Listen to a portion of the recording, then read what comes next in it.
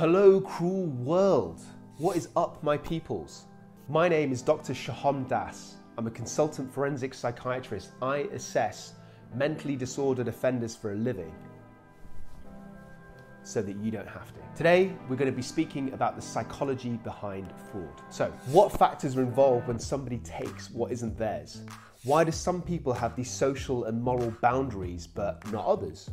Why do some people feel so entitled? Why do they think the law doesn't apply to them? I'll be answering all of these questions and many, many more.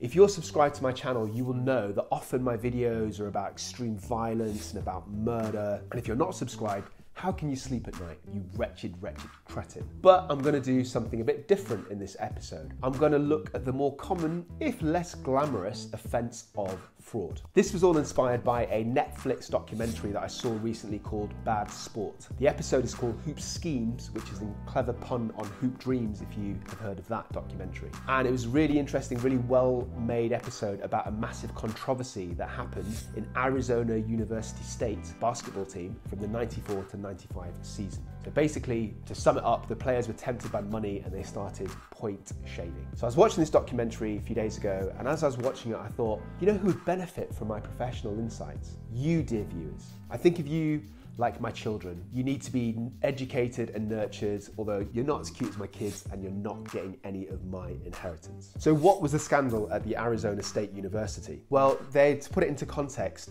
they'd been quite underachieving in basketball, and then they recruited a number of elite players, including Stevin Smith. That's S-T-E-V-I-N Smith. So it's a bit like Stephen, but you know, spelt incorrectly. But his nickname was Headache, spelt H-E-A-D-A-K-E. And ironically, the way he spelt his name, and it kept coming on screen in this documentary over and over again, caused me pain in my noggin. So what had happened is that Headache Smith ended up owing another student bookie called Benny more than $10,000 in gambling debts. And this person, Benny, recruited the main evil character, the villain of our story, an entrepreneur, by which I mean con artist, the perpetrator, a man whose name that sounds like pasta, Gagliano. And they fixed a basketball game, a basketball that Arizona were due to play against Oregon State. So Arizona were favourites and they were expected to win by around 12 points. And Gagliano bet against them, but only by a smaller margin. So he bet that if Oregon State lost by less than 6 points, then he would make a lot of money, or even if they won. And if they won by 6 points exactly, then he would make even more, he would hit the jackpot. But if Arizona won by more than 6 points, then the bet would be, well, he would lose the bet. So that's basically the concept of how point shaving works. It's not just about winning and losing, it's all about the margins. Did you understand that, dear viewers? I hope so. If you didn't, go and do some remedial maths classes and then come back. Don't worry, I'll wait for you. Go on. One eternity later. You good? All right, let's continue. So Headache Smith was enlisted to run part of the scam after a couple of dodgy phone calls. And he also got another one of his teammates, a gifted basketball player called Isaac Ice Burton, to be in on the corruption. And Ice is a mediocre nickname, I have to say. Iceman is better. Iceman, as basketball fans will know, is the nickname of George Gervin, a retired professional basketball player who played for the San Antonio Spurs and the Chicago Bulls. He was known for his slick finger rolls. Iceman is also the nickname for the homoerotic, topless, sweaty antagonist to Tom Cruise's character in the film Top Gun, played by Val Kilmer. You can be my wingman any day. Bullshit, Ice, you can be mine. In retrospect, not the best comeback in movie history, but it's delivered very well by my favourite Scientologist, Tom Cruise. The Iceman is also the nickname for the notorious hitman Richard Kuklinski, who's a mafia assassin who's convicted of 5 murders, but he claims to have committed between 100 and 200 even more. By the way, Iceman, if you're watching this, no disrespect intended, please don't kill me. Okay, back to the scandal. So Arizona won by exactly 6 points, which meant that the 2 basketball players involved, Headache Smith and Ice Burton, got $20,000 in cash between them by the perpetrator. One of their justifications is that they were extremely impoverished, and in the documentary, Burton says that he literally went to bed hungry and he had to beg other students for food. We'll get back onto that justification later because it is important about the psychology of it all. So apparently Smith insisted that he would only ever do this twice, and Gagliano repeated the scam for a second time, and he was more emboldened. He thought it was going to work, so he bet millions of dollars around Las Vegas, and he had to place bets of under $10,000 each across the city. So he recruited other people, including his own father, to keep the bets under the radar, because if they were over that amount, it would have been tracked and they could have led back to him. Why am I mentioning all of this? I think it's significant because this shows that it wasn't just a one-off, impulsive, momentary lack of judgment, but rather a calm and calculated and well thought out scheme. And it worked a second time, and Gagliano made a ton of money. What's really interesting to me is they could have walked away at that point. They would have gotten away with it. They probably never would have been found out, but obviously the story doesn't end like that. Some of the culprits disagree with what happened next, and this was shown in the documentary, but according to Gagliano, Smith ended up getting in more debt and felt more pressure from another bookie who he told about the scheme. So this other bookie bullied Smith into doing it again, apparently. So Gagliano felt compelled to get involved for a third and a fourth time until they were finally caught. And by this time, different people were snooping around, including reporters who were suspicious of point shaving, and the FBI were involved. So why were these suspicions raised? Well, in the first couple of games, Smith was able to keep the game exactly in the number of points needed, which to me is amazing. It shows that not only was he so talented that he can score when he wanted to, but he was even able to affect the scoring of the entire team. But then the whole thing unraveled because of Smith's behavior during the third game. So during this third game, he himself bet $10,000 on the team, and he would have ended up winning a lot of money if he kept that margin down by less than 4 points. So the team were allowed to lose, but it had to be less than 4 points because the people they were playing were the favourites. And his team was 6 points behind with only a few seconds left in the game. So he needed to close that gap to 4 points or less. So Smith was desperate, and he tried really hard to make the last shot, sprinted on the court, tried really hard, and he missed. And he seemed really crushed and disappointed when he missed. But nobody else on his team and the fans could understand why he cared so much about that shot, because it didn't make sense. The team they were behind 6 points, so Arizona would have lost anyway. Even if he made the bucket, it would have been 3 points. He still would have lost by 3 points. So basically, Smith wasn't very subtle with his actions. So, dear viewers, my advice to you is if you're ever the point guard in a game and you're stuck in the middle of a point shaving scandal, be subtle about that last shot. So lots of other people around this time found out about the scam, and they placed similar bets on the fourth game. Many more bets that would have been expected that for such a low-key college basketball game, which again raised suspicions. Then it was investigated by the FBI, and everybody eventually was caught. So Smith, Gagliano, and the original student bookie Benny, all of them ended up going to prison. Ice was sentenced to 2 months in jail only. Why did Ice get off so easily? Because he's a slippery character. Yeah, I went there. High five? High five? 𝐏𝐬𝐬 was an exceptionally talented player, and he was due to make the NBA, although he wasn't drafted. And it seems that this was related to scandalous rumours before his arrest. It seemed that the NBA didn't want to touch him due to these corrupt insinuations and this controversy. Anyway, let's look at some of the psychological processes in this case. I'll try and mix it up with a bit of psychobabble, but let's boil it down to its basics. The basic issue here is simply greed.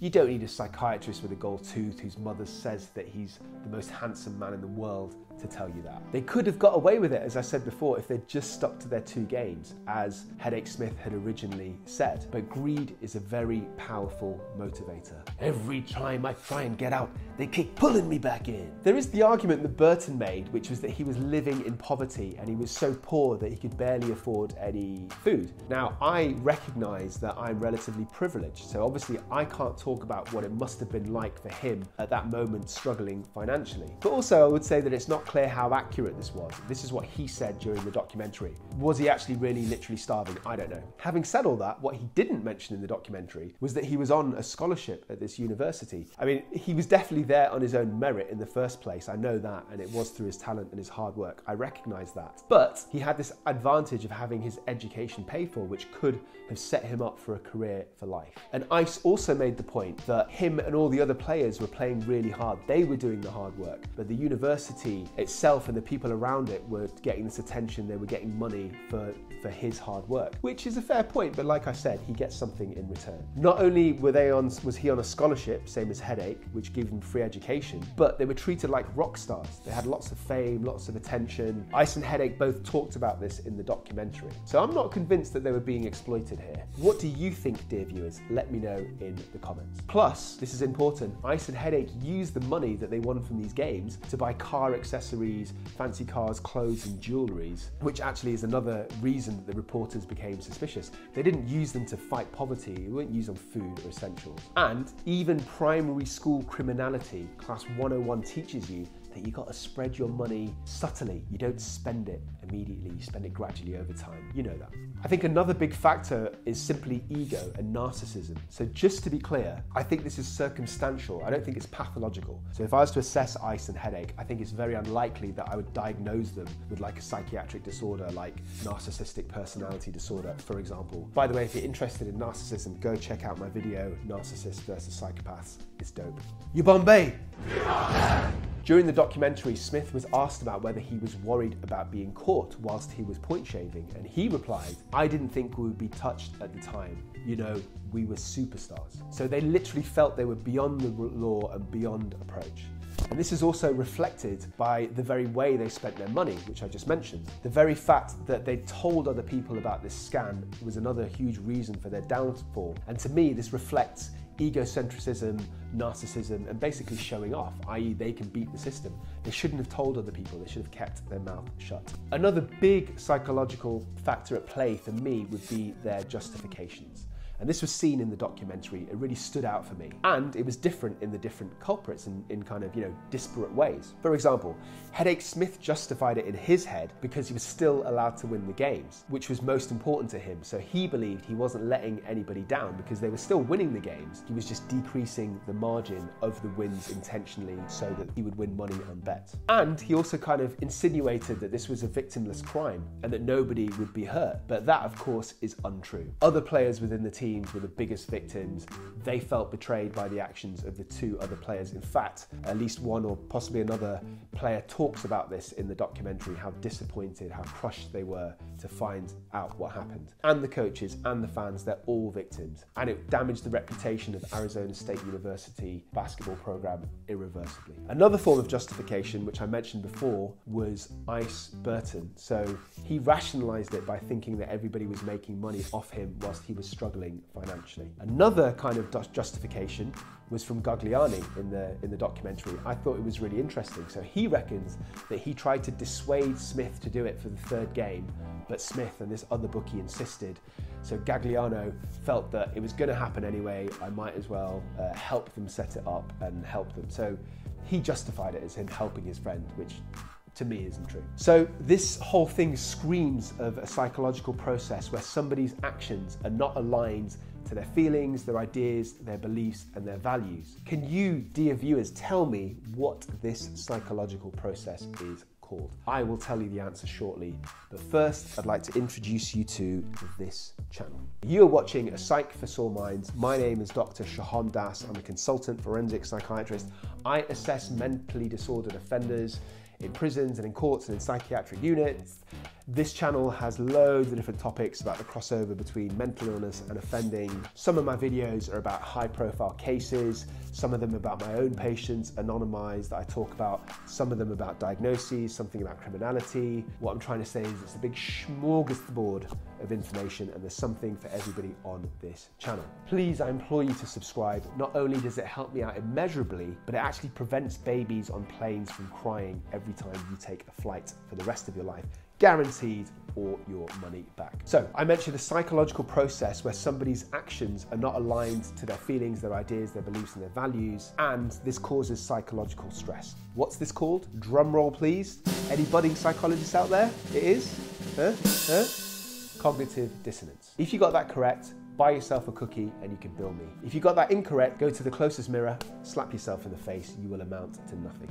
So, dear viewers, can you give me an example or two of other types of cognitive dissonance, either theoretical or real-life cases you've heard about, or real-life experiences you've lived yourself? Let me know in the Schmoment below. You Bombay! Another interesting psychological aspect is that Stephen Smith called himself Headache Smith, and he conceptualized himself almost as a separate character. He even said in the documentary that headache got Stephen Smith into trouble. I think it's really important to clarify that people might have alter egos, but that doesn't mean they're different characters or different entities. I think to a degree, all of us have different versions of ourselves that we project in disparate scenarios. I'm obviously usually quite generally sort of serious when I'm at work. I'm quite formal and I intentionally use complicated words when I'm giving evidence in court cases on the witness stand. And that's because my vocabulary is good. And because I talk, good. So I'm a bit more of my natural self when I'm making these YouTube videos. I'm very silly and very playful when I'm with my kids. I'm very charming, I'm very flirtatious when I'm with your mum. So yeah, different versions. Some people might channel certain attitudes or traits at times, particularly professional sportsmen.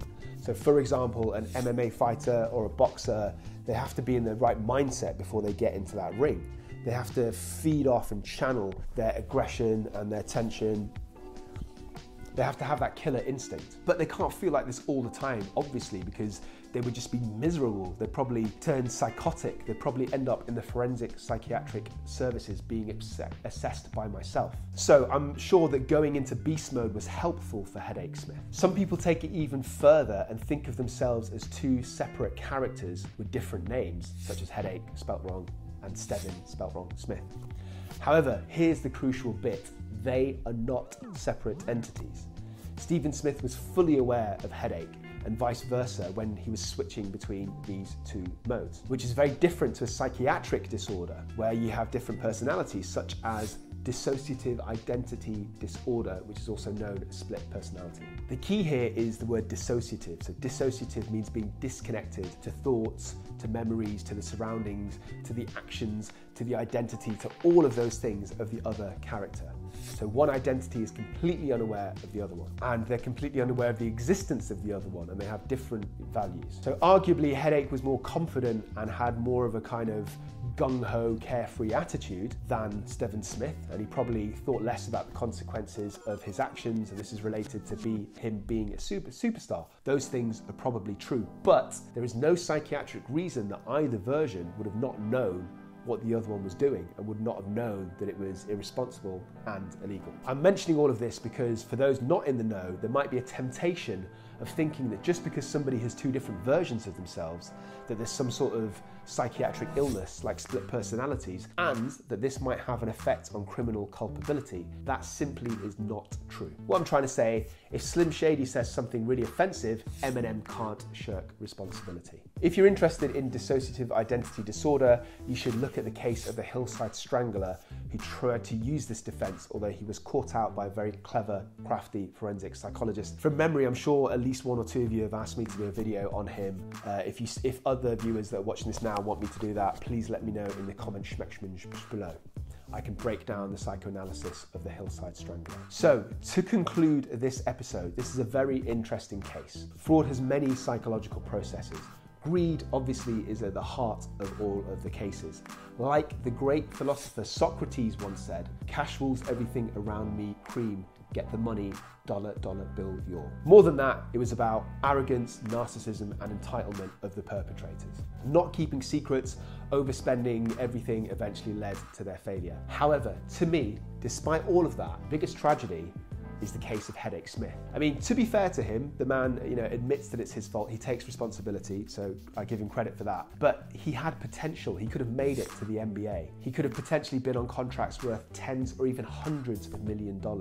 And he blew it all away for $10,000 a game. And he used that money to buy a nice car and some rims and some trainers. So to me, this shrieks of immaturity. Would I have been tempted to do the same thing if I was in his position? Would you be tempted? Because there's no danger of that happening to you, because you dribble like you have arthritis and you can't even make a layup. So, anything else to say about this episode?